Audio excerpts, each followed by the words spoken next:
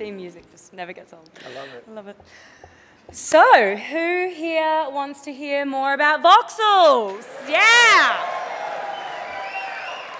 Miles does. I do. Miles does. He wants to hear more about voxels. So the next issue that reared its ugly head was the fact that many commercial software products use volumetric data. However, they had a hard time working together. Previously, you had to take the data from one system and write a bespoke method for pulling it into a different system. This made it hard for VFX studios to exchange the data with each other. Field 3D and open source software became a bridge for volumetric data, allowing artists to use their favorite tools while sharing data between the different systems. It's all about sharing data. What does that even mean? I don't know. For creating Field 3D, which provided a flexible and open framework for assessing voxel data, the Academy presents Magnus Wrenninge with a Technical Achievement Award. Come on up. Come on up.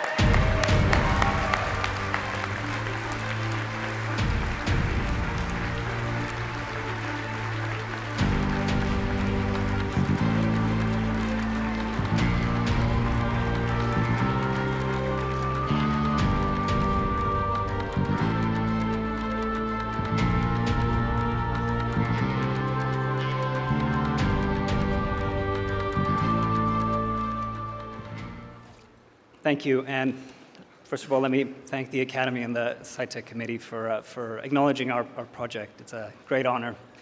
They say it takes a village to raise a child. Well, it takes a little programmer village to make a project like this meaningful. So first of all, I'd like to thank the people that have worked with me on Field 3D, in particular, Sash Mirsapasi and Chris Allen.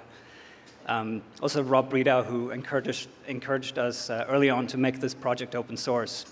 Barbara Ford Grant for running the team back in the early days. But I'd especially like to thank all the people that have worked to make Field 3D part of their pipelines, especially Rob Piquet at MPC, whose company has done a lot of work using it.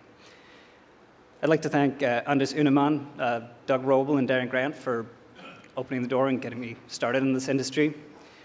And my parents, Monica and Klaus, my brother Jonas, my children, Anais and Oscar, and most of all to my wife, Jachi. I would like to thank you profoundly for supporting me all these years. Thank you so much.